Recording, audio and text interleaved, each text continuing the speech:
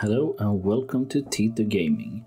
Today we are going to check the Asura's Palace quest together with the Lost Brother quest. So let's go, and don't forget to subscribe.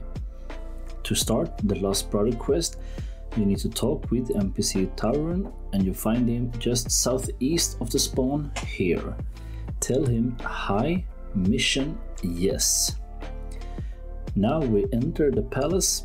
So the mission is to kill some monsters and to find his brother. The first monsters we're going to kill are 3 hydras, and we find them in the basement here. When we have killed them, we stay on the same floor, but we go west and fall down in the spring here.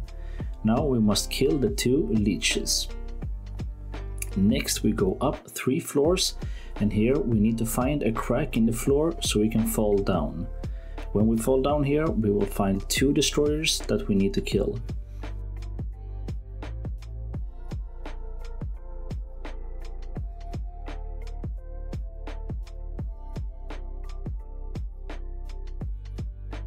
After we have killed these 2, we go up 1 more floor, and in the east room there is a crack that you can fall down in. Down here you must kill the 2 massive fire elements, and when you're done you must go near the skeleton on the north wall. This is Tarun's brother. So now we have done the Lost Brother quest, but we must keep going up to finish the Asura's Palace quest. On the roof we go up in the left tower, and we need to run around so we can go inside and fall down in the crack here.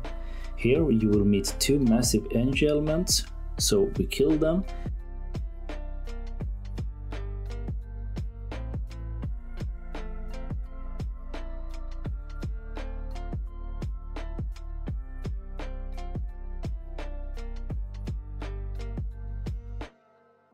And now we only have the boss left, and he is on the right side of the roof right here.